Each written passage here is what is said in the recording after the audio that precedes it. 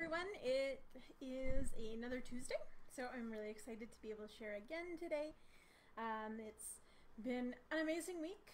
I've been watching a lot of the rainstorms, which have just been absolutely incredible. So again, Danse again. Welcome, hello.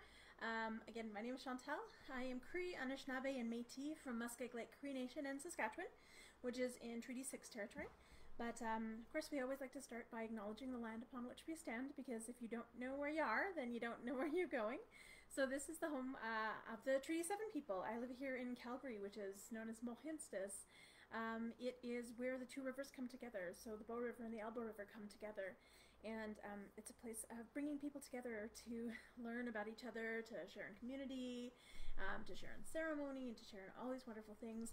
And this is a history, it's a legacy that's been going on here for thousands upon thousands of generations. And so it's really important to acknowledge that history, to acknowledge that connection that we have to the land. So I acknowledge the Blackfoot of Siksika, Kainai, and Pagani. I acknowledge the Sarsitane from Tsutsuna and the Stoney Nakoda from Morley, which includes Chiniki, Bearspaw, and Westlake First Nations. I actually just was out there yesterday. We were hiking not far from there, and it was just absolutely beautiful. And it really gives you a sense of place when you're really on the land, connected to the land. You're hiking, you're walking past the river, and just hearing the sound of the river rushing was just absolutely beautiful. And it made me really appreciate, those things that Creator has made and that have been here for time immemorial. I was watching the cliff face and how, the river has just eaten away at it. And to think of the generations before us that were witnessing that and what we see here. Hi, Rose. So it was just a blessing to be able to be in that moment and be in that space and think of the people that were there before me. And so just to honor all of those people, honor all of those families that have been here for thousands upon thousands of generations. Also to honor the Métis Region 3, which I wear my Métis sash proudly. And surprisingly enough, this Métis sash I actually received from a Blackfoot elder from Siksika. So I was very, very thankful when he was like, yeah, I think you should wear this because I don't think I'll be wearing it much. And so I was really, really humbled and thankful for that. But I think it's really important to just understand our sense of place. I've been thinking about that a lot lately as I've been kind of digging around in the garden and hiking with the kids. There is a deep connection that we have and that we need to maintain with Mother Earth, because that's where we get our guidance from. Whether it be the earth itself, whether it be the plants, and watching how their struggles turn into something beautiful, watching them break through the soil. There's something really magical about that. We've been watching that with just the greatest amount of attention. I'm sitting there every day. I'm checking on my garden to see if it's starting to sprout, if it's starting to grow. I feel like, a mom always peeking in at her baby just to make sure he's still breathing. Because I know that I did that with my first son. I was like, is he okay? But it feels the same way when, you plant a garden, when you're laying those seeds, you're laying that foundation.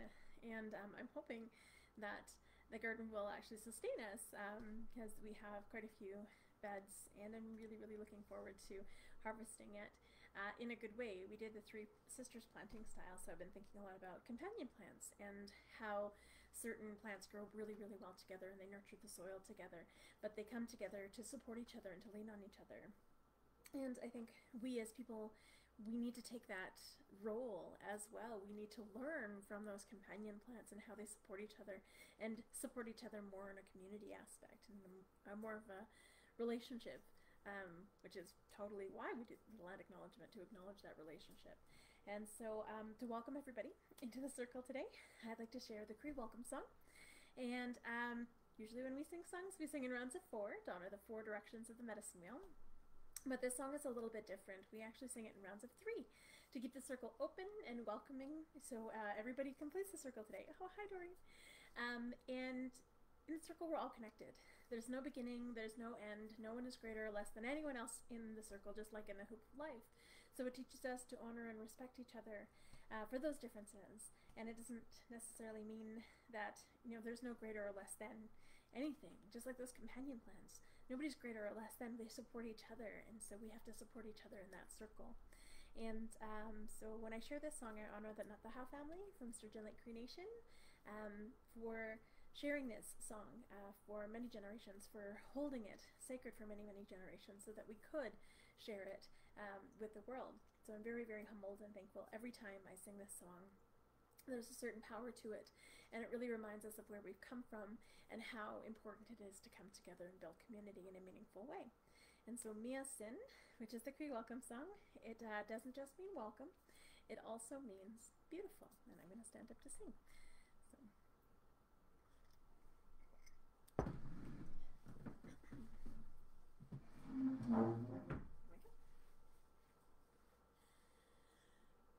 Mia Sin, Mia Sin,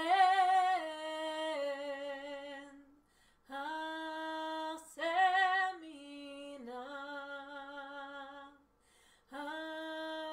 Semina, Epeta Kote, Gomagan, Ota, Oma, Kita Skino, Mia Sin, Mia Sin,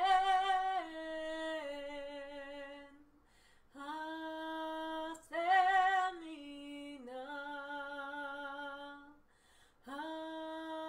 Semina, Epeta Kote, Niwa Gomagan, Ota, Oma, Kita Skino, Mia Sin, Mia Sin,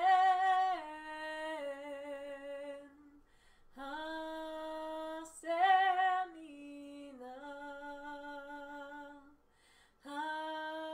Semina, Epeta Kote, Niwa Gomagan, Ota, Oma, Kita Skino.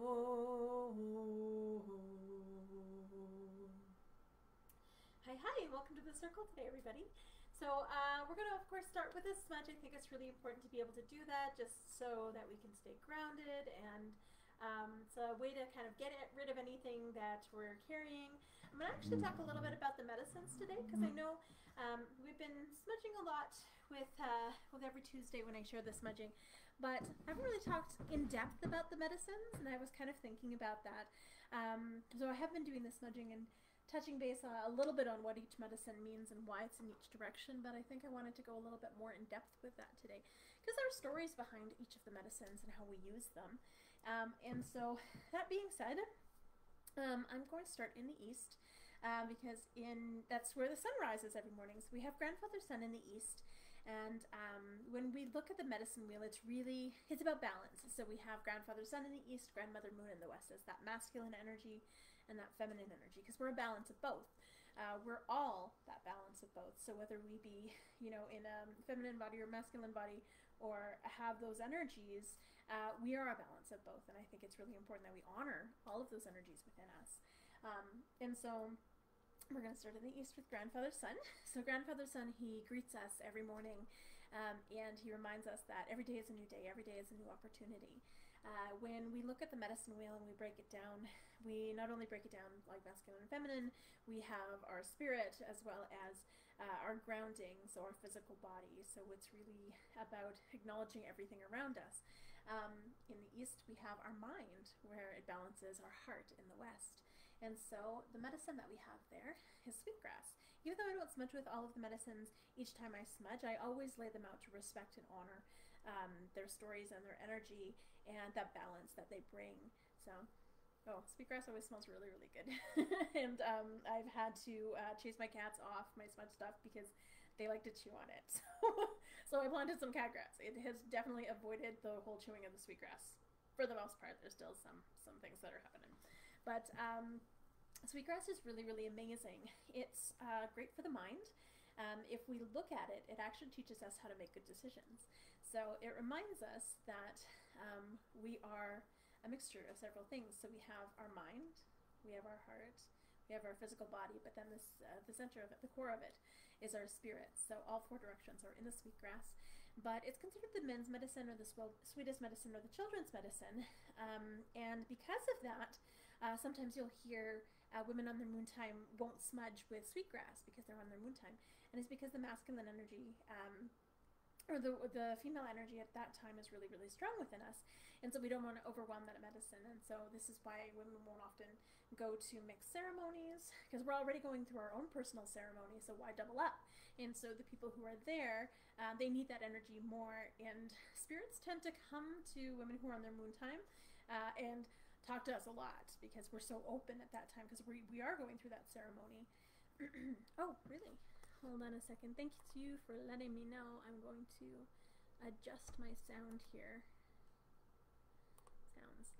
Okay. All right. Let me see what's going on here. Levels. Oh, that's because it was super, super quiet. Oops. Okay.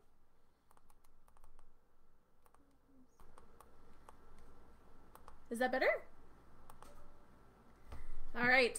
I think I've dealt with the issue with the sound, hopefully. Awesome. Thank you so much for letting me know, Rose. That's perfect. Awesome. Can you hear me now? We're good? Fantastic. Awesome. Oh, and thank you. So back to the sweetgrass.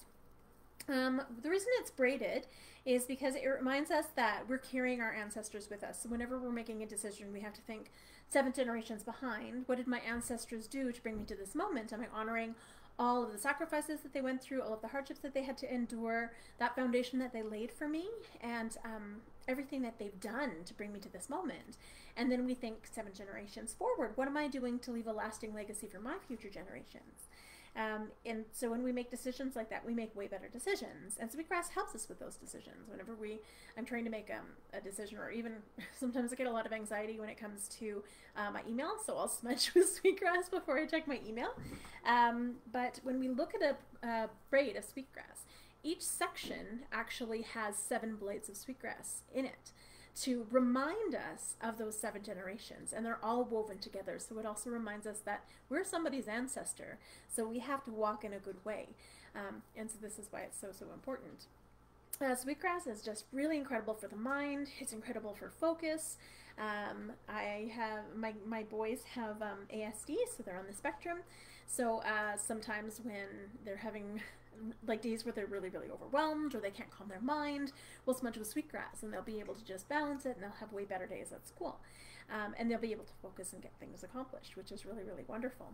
And so it's really good for anxiety. It's really good for just calming the mind. And you can even put in tea. So sometimes if I'm having a lot of insomnia, I will put sweetgrass in my tea, and it actually helps. It's way better than chamomile, I find, for insomnia. So yeah, this is sweetgrass, and that's the men's medicine. It's in the east. The element that we have there is fire. I think of it like that spark of creativity, or that burning desire to learn. Every time we learn something, there's like a little synapses that fires in our brain. So that's where that spark, that fire, that sense of fire goes. Also, grandfather's son, big ball of fire. So that's a good way to remember it too. So this is sweetgrass, and that's in the east. And again, these are just my teachings. I think it's really, really important that you are able to talk to different elders, to different knowledge keepers from many, many different nations, to find what works for you, what makes sense for you, and what you're going to be able to implement in your own life to be able to live in a good way. And so it's not right or wrong, it's just different. It's about really discovering who you are and that connection that you have to those teachings. So that being said, we're going to follow the sun. We're going to go to the south, and in the south we have cedar. So cedar is amazing. I use a lot of cedar. Cedar is it's the body medicine. It's really good for our bodies. So in the east we have our childhood. In the south we have our adolescence. So that's our transition between childhood to adulthood. Because if we were kids one day and then the next day we would woke up and we were adults, we'd be like, oh my god, it would freak us out. It would be really weird, and it would freak our parents out, and they would start throwing things, going, who are you? Get out of my house. If anybody's seen the movie Big, that would be like it was. But no. So we need that transition time, though. And so Cedar is really about understanding and finding our paths. When we look at Cedar, it has many different offshoots, many different paths that it follows, that it can take, but it takes the path of least resistance, and this is why it can grow. It reminds us of our deep connection that we have to grandmother, to the earth, because the trees are our oldest living relatives. They have been around for thousands of years and breathing with us. They remind us of that relationship that we have with the earth, because when they breathe out, we breathe in, and vice versa. We have this relationship where we actually take care of each other, and all of the plants do that in some way. All of the animals do that. They're here, they're our teachers, and so the South reminds us of that connection to our body. It reminds us that we're spiritual beings, but we're on a physical journey, so we have to honor our body, we have to honor the earth, because we're part of it, just like she's part of us. And so Cedar helps us to do that. Cedar's amazing as well. I use it for way too much stuff. So if it's really good for eczema, you grind it up and add like coconut oil. I use bear grease, but you can use coconut oil because not a lot of people have access to bear grease. And just put it on the eczema, and it actually dries it out, it heals it up. It's amazing. I put it in tea when I have, like, if I feel like a cough or a cold coming on, so I have a little bit of cedar in my tea right now because I've been really wheezy. It's allergy season. As soon as I start smelling those lilacs, as lovely as they are, I start wheezing along with them. But cedar helps a lot. It's actually, it's antibacterial, antifungal, antiviral, and it's an antihistamine. So this is why it's phenomenal. I use way too much cedar. So you have to use it in moderation, or else it's not going to work like you need it to. So I only use it when I absolutely need to. And it's really good also for asthma. You can boil it on the stove and breathe it in. I'm going to definitely do that after this. But it helps just clear up your throat, your chest, anything that's bugging you. It's really, really great. So I swear by it. It's really good for grounding energy. Oftentimes if you're in a ceremony where you're letting things go, you'll put the cedar in the fire because that is what holds down that energy and brings it back into the earth. And so it's really about grounding, respecting our body, respecting the earth, and respecting that transition time from childhood to adulthood, because that's when we actually are discovering our path. And so it's okay to be selfish. So in Cree, when you're 12, you actually are considered your path of growing up, of transitioning to adulthood. So in Cree, it starts at about the age of 12, and it ends between the ages of about 22 to 24. And surprisingly enough, I love it when science proves things we've done for thousands of years because it makes me look super smart. Awesome. But our bodies and our brains actually stop developing between the ages of 12 to 24. We go through the most physical changes outside of our mothers between the ages of 12 to 24. And so it's amazing how all of our teachings get proven by science many, many times, again and again and again. And so, yeah. But it reminds us about really finding our own path.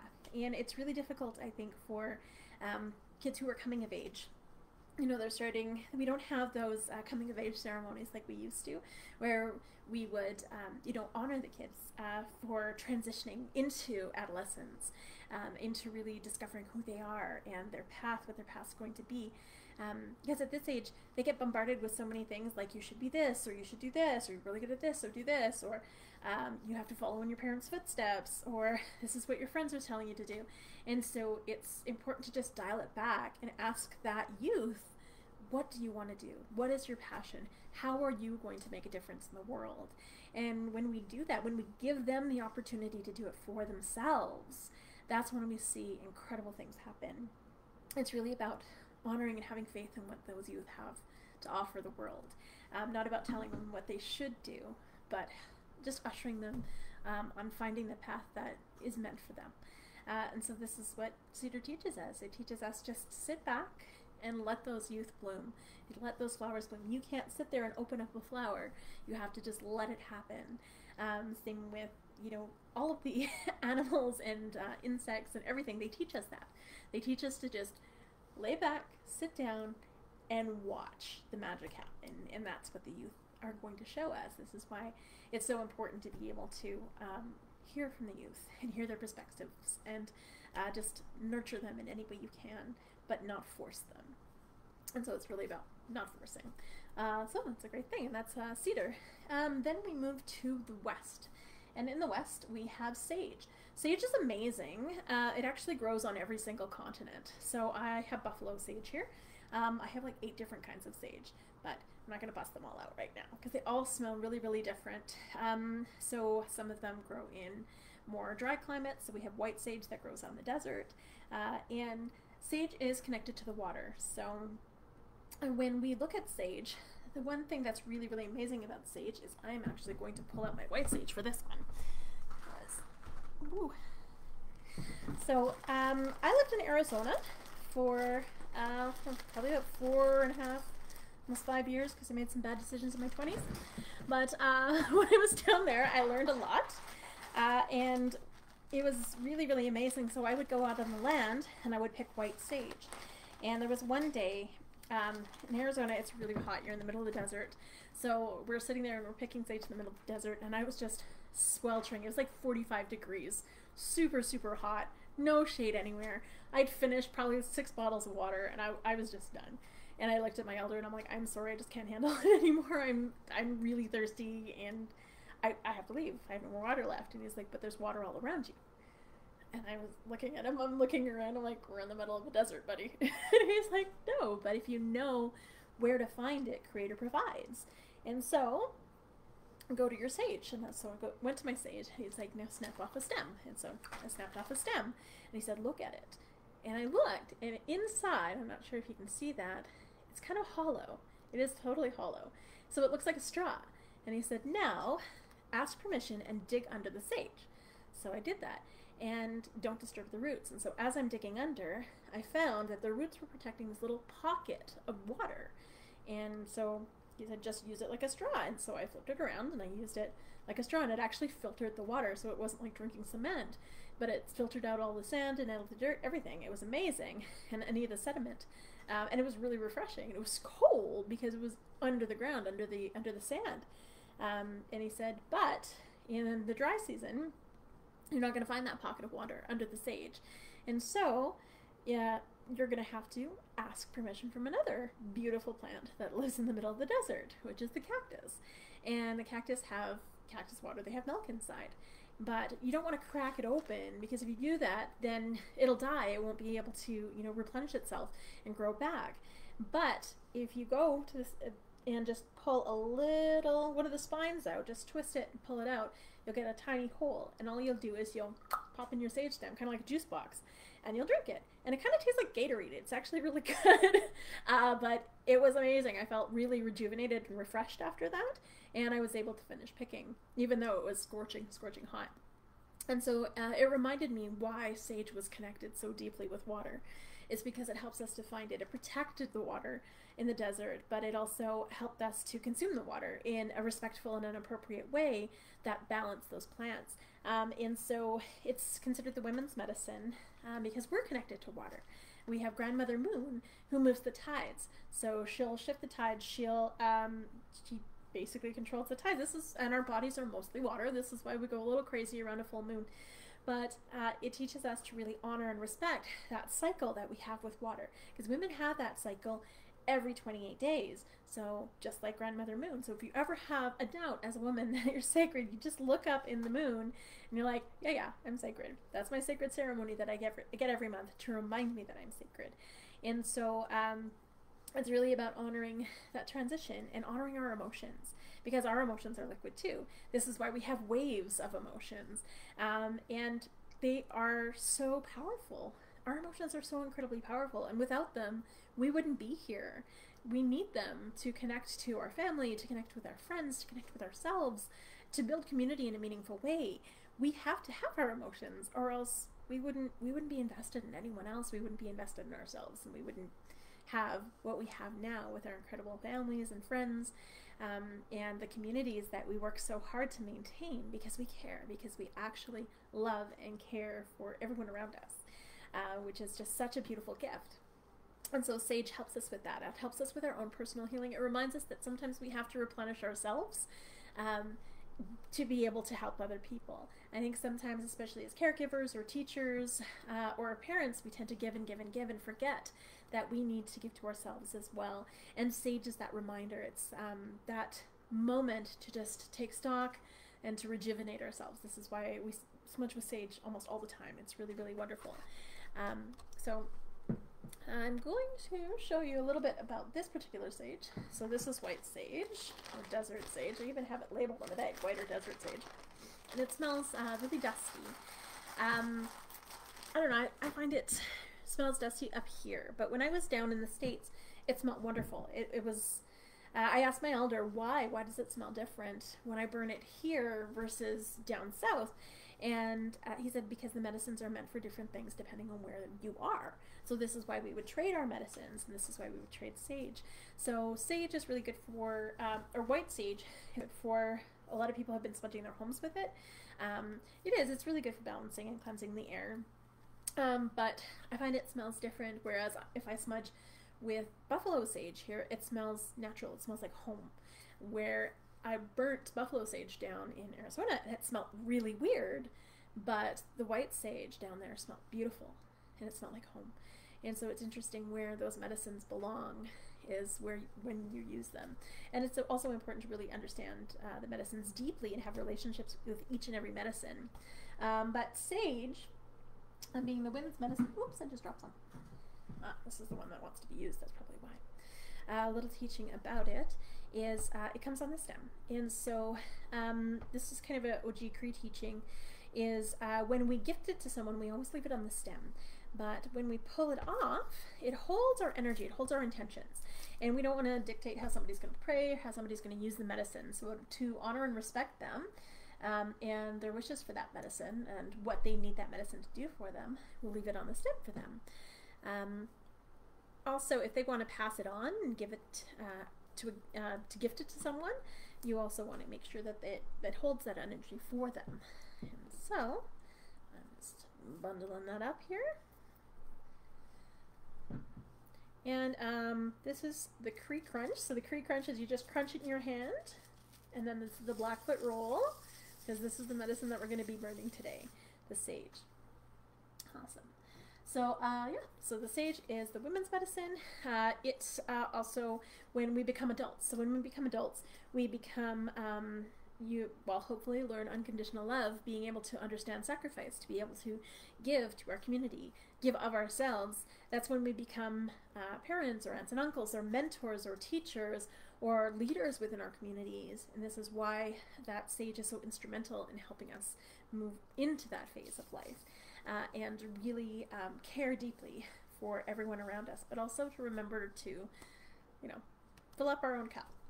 So the last medicine that we have, I have this cute little container and this cute little package. I have a lot of tobacco. So this is tobacco, and tobacco is a sacred medicine. So for the longest time, I know a lot of people have some issues around tobacco because people will smoke it. And my mom told me this wonderful story. So when she started on the Red Road, her elder told her that she would share with her, but she needed to bring her tobacco. And my mom was like, well, what do you smoke? And her elder's like, I don't smoke. And I was like, well, you want tobacco, but you don't smoke. And the elder's like, that's right. And my mom was like, I don't understand. She said, well, tobacco is a sacred medicine. And so we're not actually supposed to take it into our bodies. It's not meant for us. This is why it makes us sick. And this is why it has a bad reputation for, people getting addicted to it. But it's not that they're actually addicted to the plant itself. It's that they have some hurt. They have hurt, they have pain, they have trauma in their heart. And so because the tobacco is like it's creator's medicine. My mom calls it creator's cell phone. But it's our way to pray. And sometimes that praying will get a little, it'll shift. And so it's almost like a crutch. And so it's understanding what the relationship we need to have with that medicine is so that we can let it go. And that comes with any substance as well. It's understanding where is that trauma, where's that hurt, where's that pain coming from. It's not actually that substance that you're addicted to. It's what you're trying to avoid. And I learned this because I smoked for many, many, many years, and I would quit and start and quit and start, and I felt like I couldn't ever stop because it was for so long that I was smoking. And then finally one day I was in ceremony, and I was thinking about the relationship that I had with tobacco, and I had to like dial it back and go like, okay, well, what am I carrying? Why am I using tobacco, and what am I avoiding? And so not only was I having to heal my own trauma, my own pain, and my own wounds, but I was carrying my Cookum's issues, my grandmother, because she was raised in a residential school, but I was also carrying my mom's trauma and pain because of that intergenerational trauma, and I knew that I wanted to break that cycle of abuse, and I had broken that for my own children, but I was still getting myself into really negative relationships, and I had negative relationship with tobacco.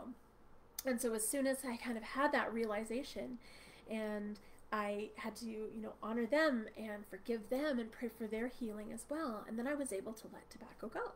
And so, of course, as soon as I quit smoking officially, everybody started gifting me tobacco. So I have a lot of tobacco. But it's humbling every time you're gifted tobacco, because it's saying thank you from someone's spirit to your spirit. We gift it to an elder to thank them for saying a prayer, because it helps them to tap into something higher than us. We gift it to drummers or singers or storytellers to thank them for keeping those songs and those stories alive and those traditions alive. And it's such a beautiful gift to be able to do that when we're thinking of someone and we want to pray for them in a deeper way. We'll sprinkle tobacco on the ground and pray for them, and that's our way of giving to Mother Earth so that she can do the work that needs to happen for that person.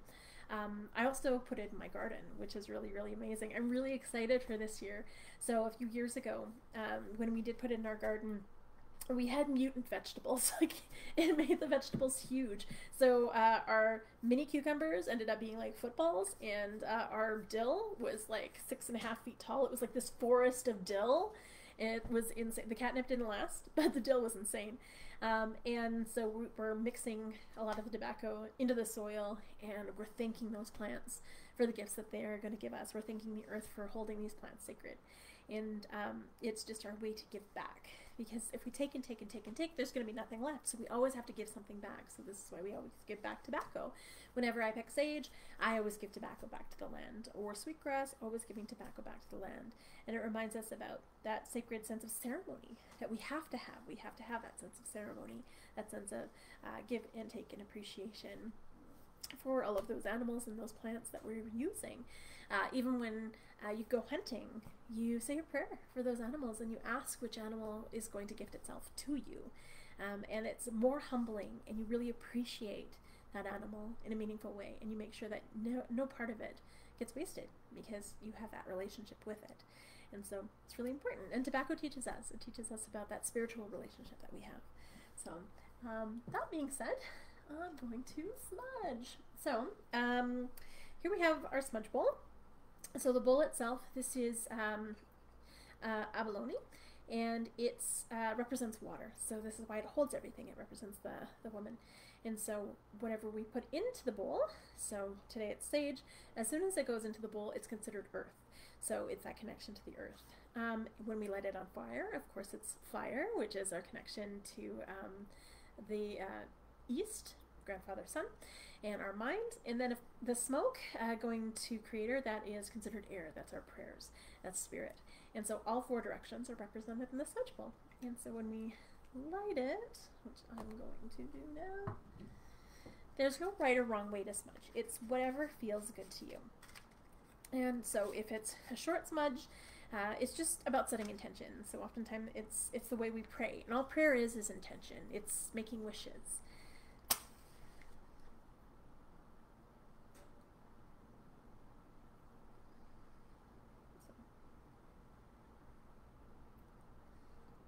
Alright, and so you'll notice I'm fanning it with my hand. I never blow on it, because our breath is our life, and our life is precious, and we don't waste that for anybody. So we want to be able to honor our own life. Sometimes you can fan it with your a feather as well, but like I said, I have cats. My feathers never ever last. The first thing I do is I wash my hands in it. So if you're wearing jewelry, sometimes the metal will hold energies, so you might want to take that off. But if it's something like a wedding ring, you can. That's part of you, right? If it's a piercing that you don't take out ever, that's a part of you as well. So it's really just about acknowledging what feels good. All right. So I wash my hands. So anything that I'm carrying, I get rid of. I bring it over my body 4 times, down to the 4 directions in my body. I smudge my mind so I can think clearly and learn from everyone who crosses my path. And also so I can be open and not judge. Smudge my ears so I can be open to hear all of the messages that Creator sends me. Also to remind myself that we have 2 ears and 1 mouth, so we can listen twice as much as we speak. Smudge my eyes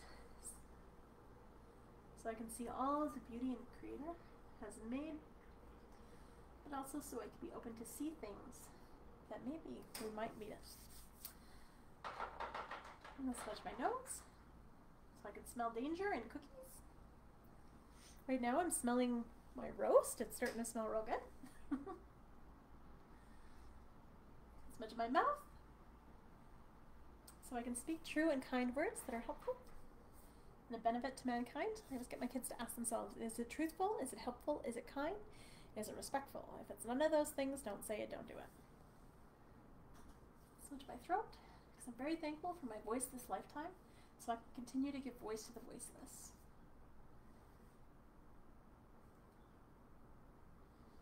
I smudge my heart so I can remember to be kind and compassionate and show unconditional love to all of those around me, my friends and family, and to strangers. Smudge my stomach so all the food that I eat this day will nourish my body. Smudge my womanhood because I'm very thankful to be a woman and a mother in this time. I smudge my shoulders and my back so I can carry all of the responsibilities that Creator has gifted me with grace and humility. I smudge my arms and my hands so I can do the good work that Creator's put me here to do. Very thankful for my hands as an artist as well. I give thanks for the blessings that I do have. I smudge my legs so I can walk this red road in a good way. I smudge my feet so I stay grounded and connected to Mother Earth and tread lightly upon her, honoring her with every step. And then if there's anywhere that you need a little extra love, so I've been doing a lot of gardening, so my back's a little sore, I'm not gonna lie, but I'm very, very excited. I've been planting some trees as well, so I'm very excited to have a cedar tree and a willow tree at this home. And my hips, of course, are always sore.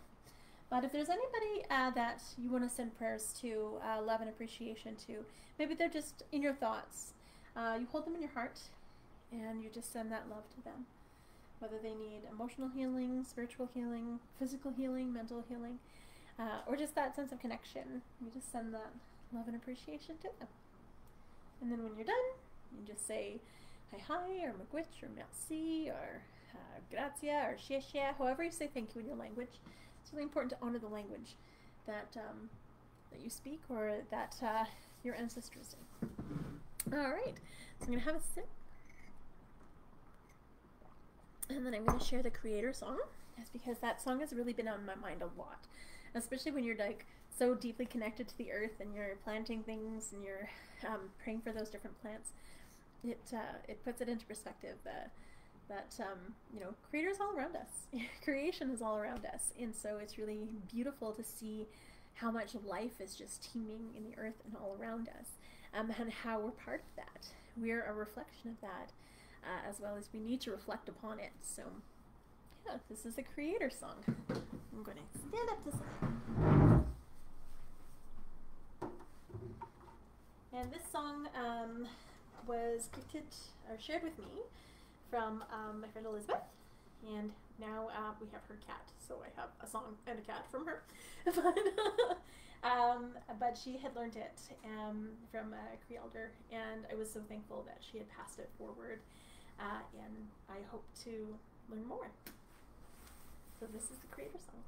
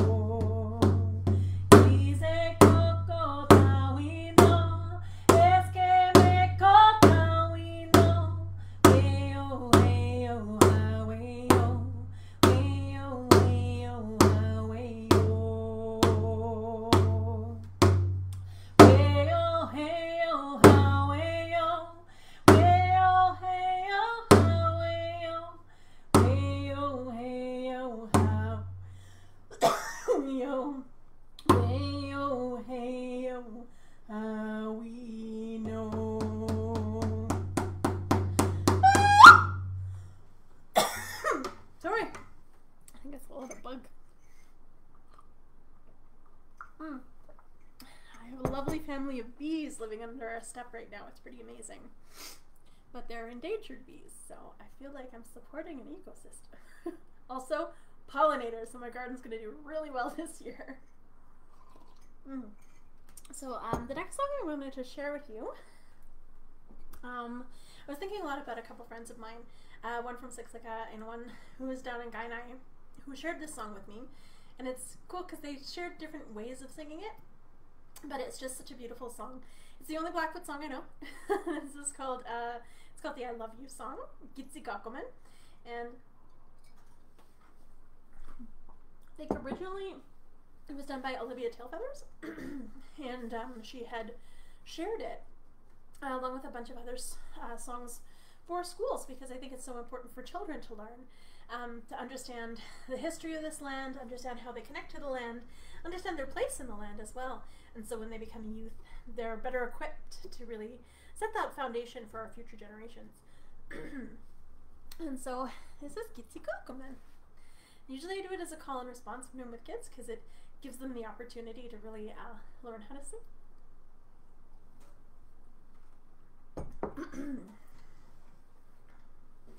Or we're going to sing it straight through.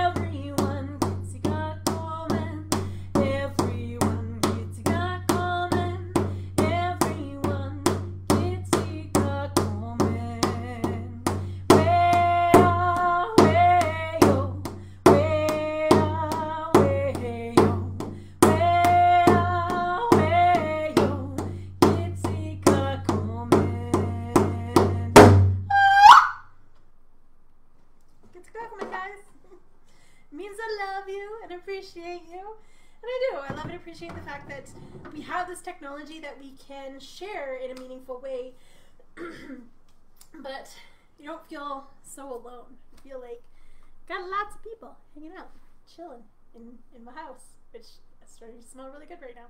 But I'm gonna share another song, and just the story behind it. So this is the Raven song. If I can get the bug out of my throat.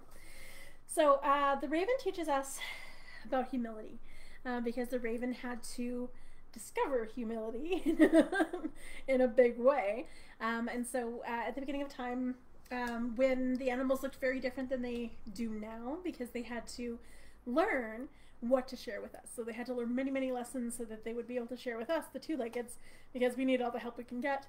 And so all of the animals were learning and figuring out themselves, figuring out what it was that made them special, that they could share, and that they could teach us. And so the raven, he looked very different indeed. He was covered, he had beautiful rainbow feathers, so no matter which way you looked at him, he was iridescent too, so he would like shine different colors. And because of this, he got a little full of himself. So every time he would catch a glimpse in a puddle, he'd be like, oh, I am so gorgeous and fabulous. And he started to do this regularly, and so he started to think, well, maybe because I'm so gorgeous and fabulous that I'm better than everybody else. And so eventually he started saying, you know, you shouldn't even try because I'm amazing, I'm gorgeous, I am fabulous, I can fly, and I'm so pretty, I am the best. And all the animals were like, Raven, like, you're not the best. There's no greater or less than. We're all equal. Like, just ask the bear. The bear knows that we're all equal. And Raven said, well, except for me, because, I mean, look at me. Obviously, I'm the best animal, so Creator must love me the most. And all of the animals started listening to Raven after a while and thinking, well, if Raven's the best, then, well, I guess that means we're nothing. And so they stopped feeling special. And they stopped doing what made them amazing. And so the beaver stopped cutting down trees, and then everything just started getting really overgrown. And the birds stopped spreading the seeds, and nothing started to grow in certain areas or certain things. The ants stopped cleaning up messes, bees stopped pollinating, and everything started dying. And so everything just started getting out of hand. And the bear, who always keeps everything in balance and really appreciates everybody, and really gives that guidance for, you know, treating each other with respect, was like, whoa, whoa, whoa, whoa, whoa, wait, what is happening here? Why is the whole world falling apart? What is going on? And the animals started telling, well, the bear, the raven said that he's better than everybody else, so he's the best. Why should we even try? And the bear said, that's ridiculous. Nobody's greater or less than anyone else. So, you know what? I'll go talk to the raven. I'll go deal with this crazy. And just keep doing what makes you amazing. Look at the world around us. It's falling apart because nobody's doing what makes them special. So just go ahead and be the best you that you can be. And so all of the animals went back to work doing exactly what makes them who they are, that what makes them special, and really what makes the world around them thrive, just by being them. And then the bear lumbered over to the raven and said, Raven, what's your problem? You're making everybody feel bad. And the raven said, well, that's not my fault. I mean, look at me. They should feel bad because I'm obviously the best. And the bear said, Raven, you're not the best. There's no greater or less than. We're all equal. We're all in the same boat together. We all have different things that we're going to give to the world and to the two-leggeds. And the raven said, except for me, because I am so fabulous and gorgeous and amazing that they're just going to be in awe of how gorgeous I am. I'm obviously the best animal, and Creator loves me the most. And the bear said, that's ridiculous, Raven. And they went back and forth for a while, until finally the bear got frustrated and fed up, and just like, okay, fine, Raven, if you're the best, you have to prove it. Go and catch the sun.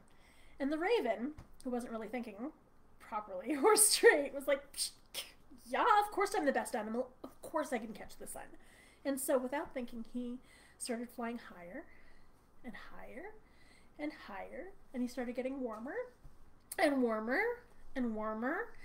But he was determined to prove that he was the best. So he flew higher and higher and higher, until his feathers burst into flames and he crashed into the ocean. And as he swam to the shore, he looked down, and his feathers were not rainbow anymore. They were completely burned, completely singed. And he was mad. Raven was so mad. He was so angry that the bear would play such a trick on him that he decided he was going to give the bear a piece of his mind. And so he started angrily marching to the bear. Well, he was a raven, so he started angrily hopping to the bear. And as he was hopping, because he had flown quite a ways, he started passing all of the other animals that he had made feel bad. And he watched as they did what made them amazing. He watched as the beaver cut down these trees and redirected the rivers. And he watched as the ants cleaned up all these messes. And he watched as the pollinators just went around and made all of these, everything grow. And he thought, wow, everybody's so amazing. But now I'm not special at all. And so he stopped feeling angry, and he started to feel bad. And he apologized. He apologized to all of the animals for making them feel bad. He's like, guys, I'm so sorry. You're right, I wasn't the best. You guys are all amazing. You guys are all the best in your own way. I don't know why I would ever make you feel bad or less than anything.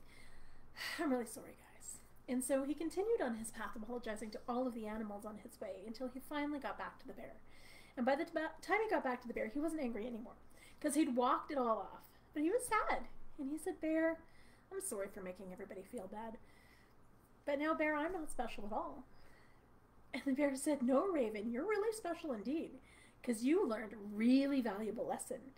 you learned about humility. And that is exactly what you're going to be teaching to the two-leggeds. And the raven had to think about it for a minute. Humility, humility, humility. And he thought about how he learned the lesson of humility. And he thought about that trick that the bear played on him. And the more he thought about it, the more he actually found it kind of funny. And then he started to laugh. And this is how the raven got his voice for the very first time. And he said, "You're right, bear. And I know exactly how I'm going to teach all of the animals and all of the two-leggeds humility. I'm going to play tricks on them, just like you played that trick on me, but it's going to be the best every single time." And so this is how the raven became the trickster as well. And so still to this day, when we look at the raven, if you look at his feather, he still has a little shimmer of rainbow in his feather to remind him to stay humble. And so that's the raven story. So I'm going to attempt to sing. I don't know what ever got in my throat, but it's pretty rough. But this is the raven song. And this song I'd heard it once online, and it stuck, and I was like, why do I know this song? Why do I know this song? And I kept trying to correspond back and forth with whoever posted it, until finally I got a hold of somebody, and they're like, yeah, no, this song has been in my family for a while. I'm like, I feel like I know it. And we were talking, and it turns out, so he's Cherokee from the States, but we're related. We were actually third cousins. So he was related to people from my reserve in Muskeg, and I was like, that's so weird.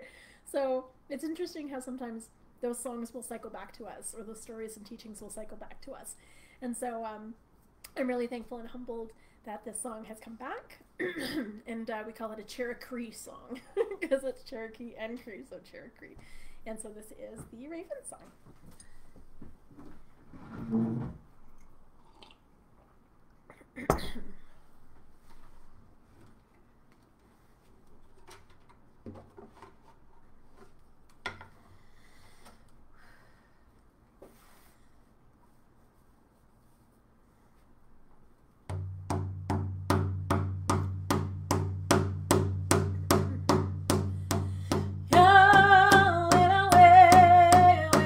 Hey.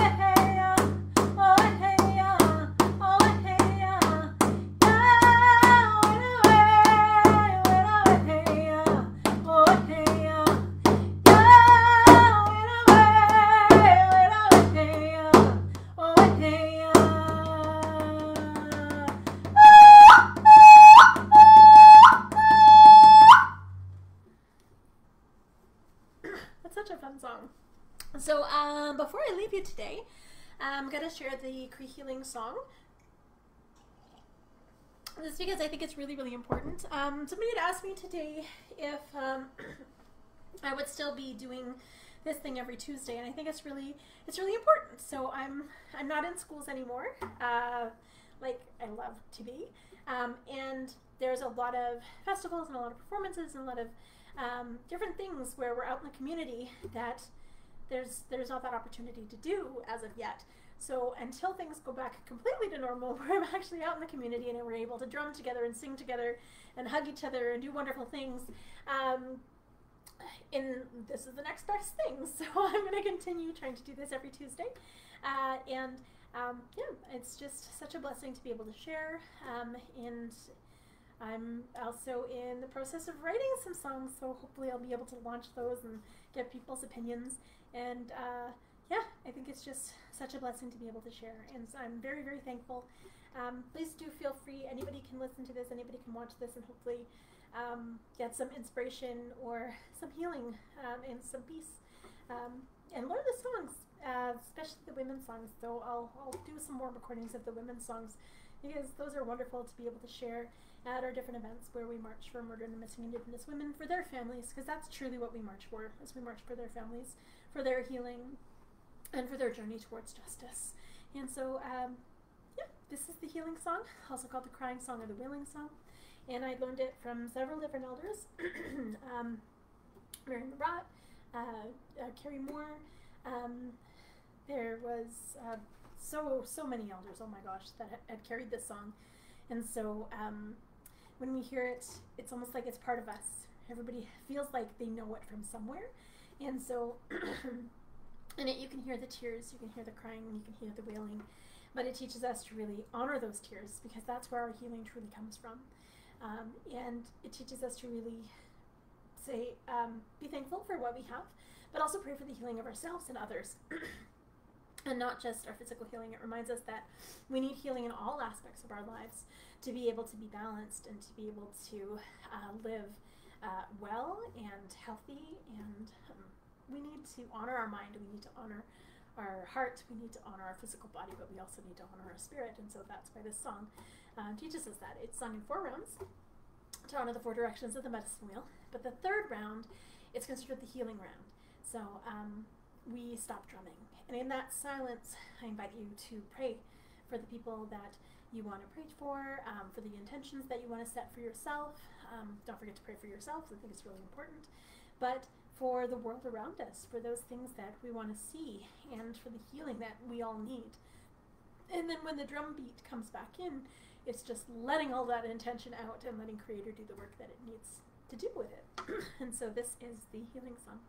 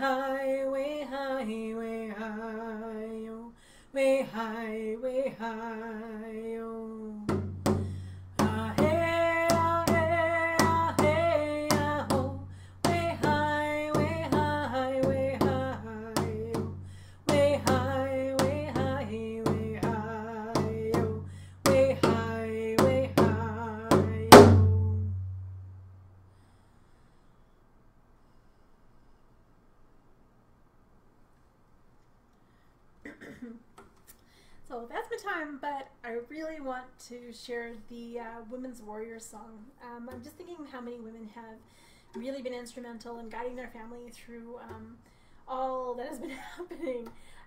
but I know so many incredibly powerful single moms that are holding it together, or people who are taking on all of these responsibilities and really taking care of their community and doing such amazing things.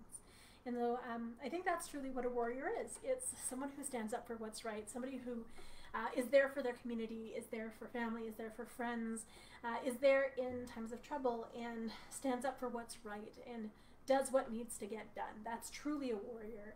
And so it's to honor all of you warriors out there who are keeping it all together. And as we move forward into a new world, it's the warriors that are truly going to guide us on our path. So this is the Women's Warrior Song, which is Salish from the West Coast.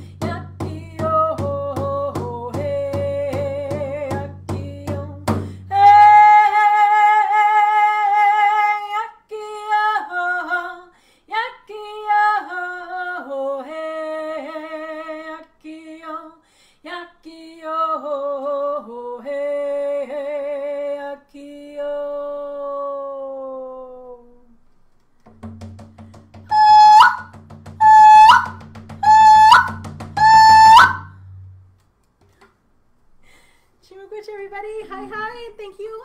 And yes, it's yeah, I guess I'll see you all next Tuesday, and hopefully I'll figure out this whole YouTube thing eventually. I'm having some issues, but we'll figure it out. We'll get you, everyone. Have a beautiful week. Enjoy the weather, and yeah, take care of yourselves. Love you all. Good.